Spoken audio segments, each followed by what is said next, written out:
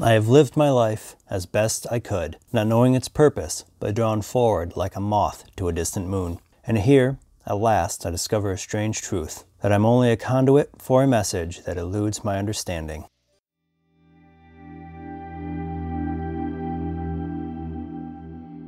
Hello, and welcome to Visions of the Past. This is an Assassin's Creed lore podcast. My name is Andrew, and I'm grateful to see that you have found this podcast.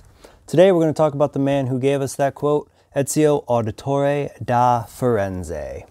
Now, for those of you who have listened to last week's podcast, you will remember that we finished Ezio's life up to his duel with the Pope Alexander VI, and finding that the Vatican basically contained a vault that covered a message from Minerva, someone who had, quote-unquote, came before. Meeting Mario on the way out of the chapel, he would arrive at Monteriggioni on January 1st, 1500, and on that night, he would explain what happened to Niccolo Machiavelli, Maria, Claudia, and Mario Auditore, and Caterina Sforza.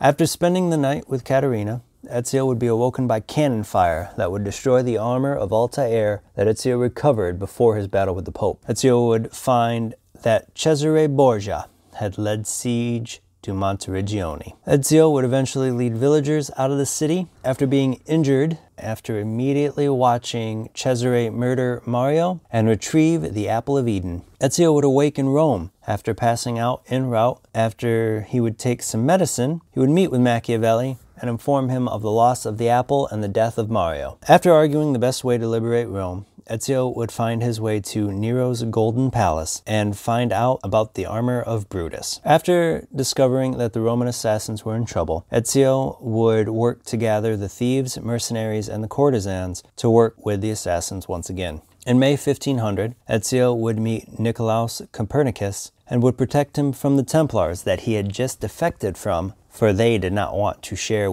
his findings with the public. Ezio would then watch as the courtesan's Madonna was murdered, and his sister Claudia would take over as the new Madonna of the Rosa in Fiore. After a meeting in June of 1501 between Ezio, Machiavelli, La Volpe, Claudia, and Bartolomeo Aldoviano, Ezio would infiltrate the Castello Sant'Angelo with the main goal to assassinate the Pope and Cesare.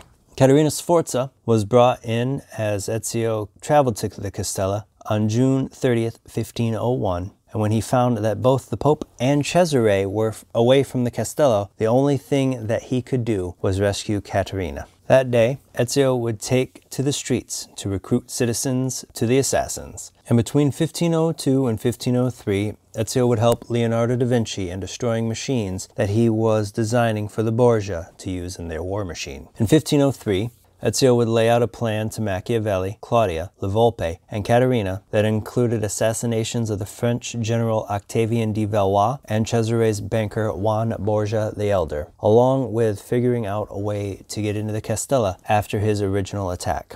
On August 1st, Ezio would meet Senator Igdio Troche about his debts to the banker. Using Troche to get to the banker, Ezio would then assassinate him. Within 2 weeks, Ezio would work with Bartolomeo against de Valois, and after de Valois had kidnapped Bartolomeo's wife Pantasilea Baglioni, Ezio would dress as a French soldier and infiltrate the camp, ending up with the assassination of de Valois.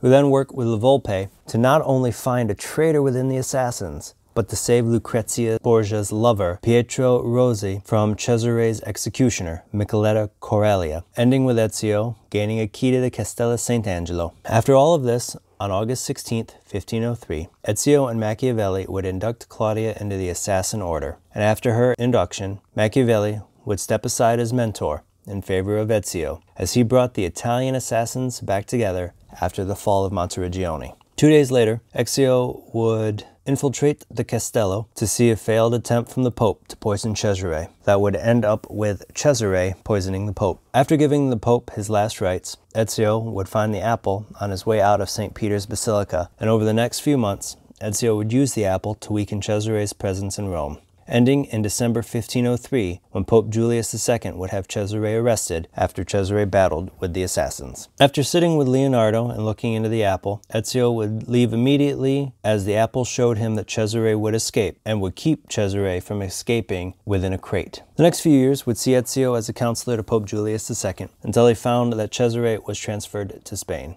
After rescuing Claudia from a band of Borgia diehards, Ezio would lead a force that would capture Micheletto Corla and transfer him to Florence. Micheletto would eventually escape, and Ezio decided that it would be best to follow Micheletto to Cesare by using the apple that would only show him a Spanish castle. In 1506, Ezio would then hide the apple under the Colosseum in a precursor vault that was beneath it. Shortly after, Ezio would meet with Leonardo in an attempt to chart a ship to Navarre. This conversation would lead Leonardo to ask Ezio to find his apprentice, Sali. Once returning, they would find that Leonardo had been taken by the cult of Hermes to the temple of Pythagoras, though they did not know how to find it. This would lead Ezio on a journey to find paintings that Leonardo had done in the past, where he had hidden a map for finding the Pythagorean vault, which was located under the temple of Pythagoras. Ezio would not only save Leonardo on June 22, 1506, but he would enter the vault and would be given the location of the Grand Temple, even though he didn't know it. 2 days later, Ezio, Leonardo, and Machiavelli would arrive in Naples, where they would book a passage to Valencia in an attempt to catch Micheletto. After losing Micheletto, Leonardo would return home, but Ezio and Machiavelli would stay to attack Cesare's forces in Valencia.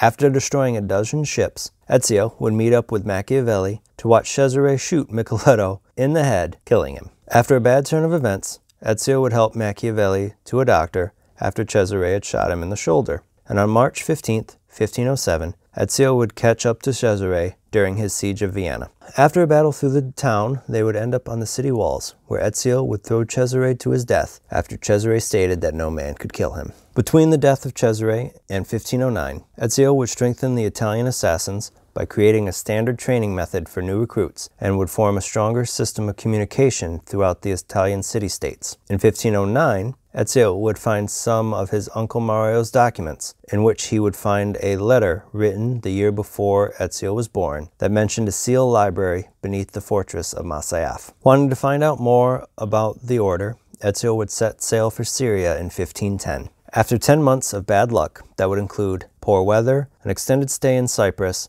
and a pirate willing to help him, Ezio would arrive in Acre. After a week in Acre, Ezio would write a letter to his sister Claudia, telling her about his journey and what should happen if he does not survive it. Ezio would arrive in Masyaf in March of 1511 to find it largely abandoned and falling apart. On his way to the fortress, he would be ambushed by a group of Byzantine Templars. After Altair was distracted by the visions of Altair, he would be captured and led to the watchtower to be hung. Ezio, of course, would escape this predicament and make his way to the doors of Altair's library, where he would learn that the leader, Leandros, had Niccolo Polo's journal that supposedly led to the keys needed to open the door. Ezio would eventually catch up with Leandros after finding out that the Templars were looking to find the keys to open the library. Ezio would then kill Leandros and take the journal for himself. Landing in Constantinople in May of 1511, and after meeting the leader of the Ottoman assassins, Yusuf Tazim, Ezio would spend the next month and a half training with the Ottoman assassins with a new hidden blade called the hook blade. He would learn bomb crafting and help the assassins fight for control of Constantinople. On June 22, 1511, Ezio would head to the old Polo trading post, where he would officially meet Sofia Sartor, who had turned the trading post into a bookshop. While looking around the shop, Ezio would discover a hidden passageway that would lead through the Yerbaten cistern, where he would find the first key to the door, and an encrypted map that he would decode with the help of Sophia. Ezio would take and hide the first key safely in the assassin's headquarters, where he would retrieve the memory that Altair had imprinted on the key. On August 4th, Ezio would infiltrate Topkapi Palace, with Yusuf with the plan to protect Prince Suleiman. After keeping him safe from an assailant, Ezio would watch over a meeting between the princes Ahmet and Suleiman and the Janissary captain Tarek. After this meeting, Ezio would spend much of the next year investigating Tarek and the Janissaries. This investigation would lead to Tarek's death after an exchange of weapons between Tarek and Manuel Palaiologos. Though, Ezio would find that Tarek was actually trying to bring in Manuel and his associate, Shakulu. During this time, Ezio would find 3 more keys and relive 3 more of Altair's memories. After the death of Tarik, the Janissaries would raise the great chain in the mouth of the Golden Horn to try to find him for killing Tarik. Ezio would destroy the chain, and after burning many ships in the Great Horn, would sail to Derinkiu with Piri Reis. Arriving in March 1512, Ezio would find many in Tarik's network had been discovered and executed by the Templars. After killing Shakulu and Manuel, Ezio would claim the final key, and out of that, the true leader of the Byzantine Templars was Prince Ahmet, who had threatened Sofia as he had left the city. Ezio would end up following him after setting off an explosion and heading to the docks. On his way back to Constantinople, he would relive Altair's 5th memory. Arriving in the city in April 1512, Ezio would find that Yusuf was murdered trying to protect Sofia. Ezio would rally the Ottoman assassins on April 25th, 1512, and would face Ahmet in an attempt to save Sofia. Going so far as giving Ahmet the 5 keys of the library in exchange for Sofia, he would find that the hostage that was atop Galata's tower was not Sofia, but that she was being hung in the courtyard below. This would directly lead to Ezio and Sofia chasing Ahmet through the Ottoman countryside. After a terrible crash, the standoff between Ahmet and Ezio would be put to an end by the arrival of Suleiman's father Selim with his army. Informing them that Selim and Ahmet's father had abdicated the sultanate to Selim, Selim would throw Ahmet off a cliff to his death and inform Ezio that he was no longer welcome in Constantinople. Sofia would accompany Ezio to Masyaf, where they would arrive in May 1512. And using the keys they recovered from Ahmet, Ezio would enter the library to find Altair holding a final memory key while sitting in the middle of an empty library. After reliving Altair's final memory, Ezio would find that the key he was holding unlocked a vault that was holding another apple of Eden. Refusing to take the apple, it would emit a light that would allow Ezio to speak directly to his descendant, Desmond Miles. Acknowledging that he was destined to be the conduit for a message to Desmond, he would declare he was done as an assassin and encourage Desmond to make his life sufferings worth it, and then to listen to a message from a precursor by the name of Jupiter. Ezio and Sofia would return to Constantinople under Suleiman's protection, as long as they did not stay long and stayed out of trouble. In June 1512, they would sell Sofia's bookshop to the assassins. They would hide the Masyaf keys in the cistern where Ezio had found the first key, and to make sure that Dogan, who was the new leader of the Ottoman assassins, was able to command the local guild. Sofia and Ezio would marry in Venice on the way to Rome,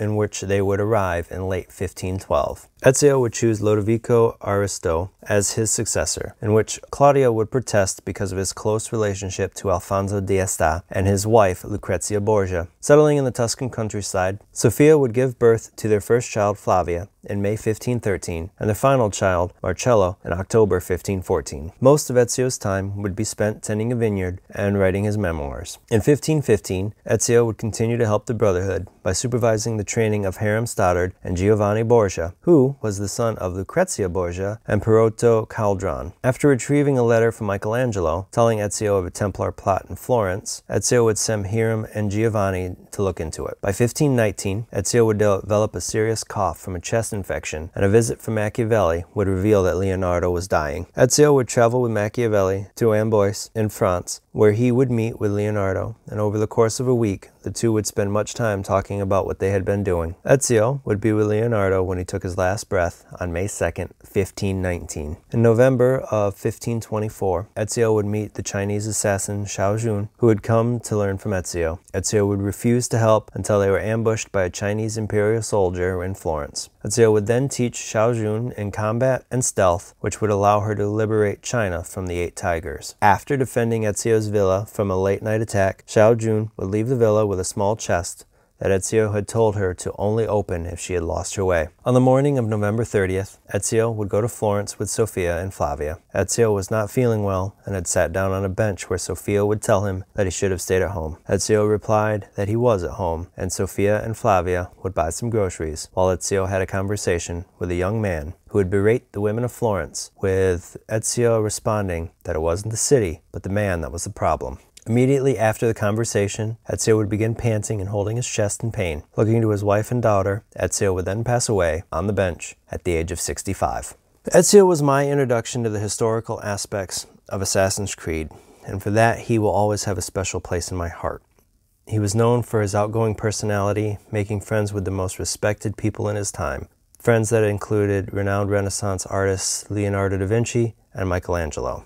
He would also be known to have multiple romantic relationships all throughout Italy within his youth. For me, though, I think it's his personality that puts him up there for playable characters. And when you mix it with The Tale of Revenge, it makes him one of my absolute favorite assassins.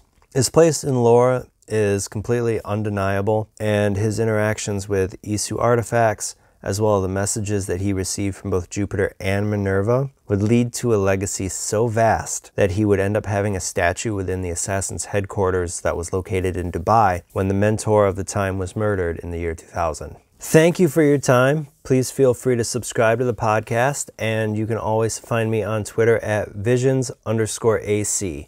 Until next time, my assassin friends, make sure to follow the creed, and to those Templars listening, may the Father of Understanding guide you.